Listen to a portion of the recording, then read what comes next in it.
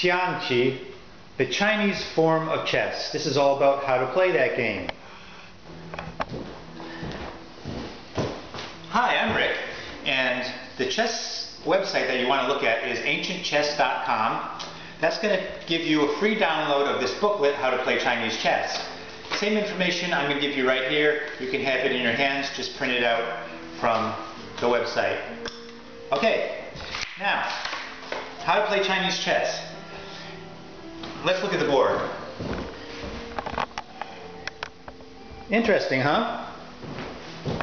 8 squares by 9 squares. Kind of a gap in the middle. These lines don't go through. Doesn't matter.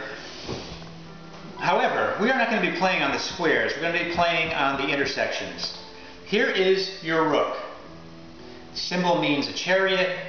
Goes in the corner. Very much like our rook. Moves forward, backward, and sideways.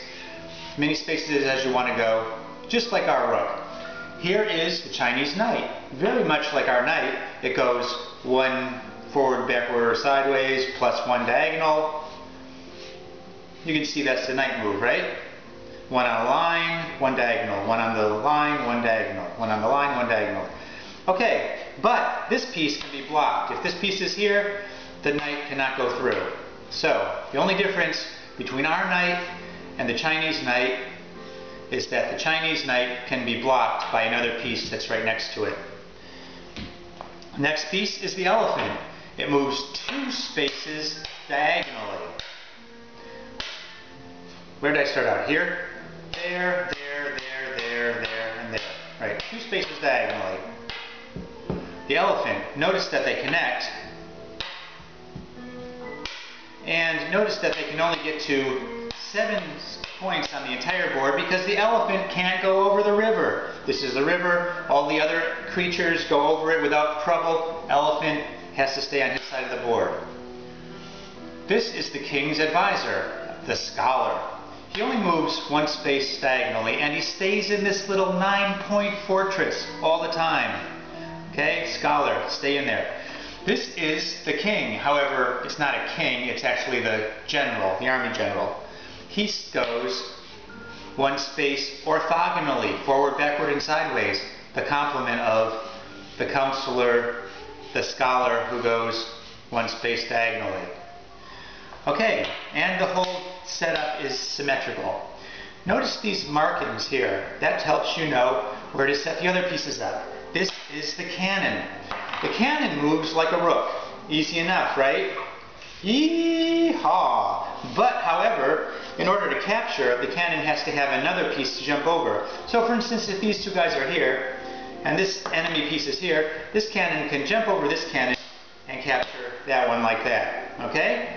Very simple. He has to jump over 1 piece and capture the other. Now, the cannon cannot, let's see, the cannon cannot from here jump over a piece and just stay there. He can only jump over to capture. And the cannon cannot jump over 2 pieces and capture a piece on the other side. He can only capture the piece that's after jumping over 1 piece. So that's a cannon. Moves like a rook, jumps over a piece to capture. The pawns just move 1 space forward. And notice I'm putting them on these points. There are 5 of them. Just moves 1 space forward.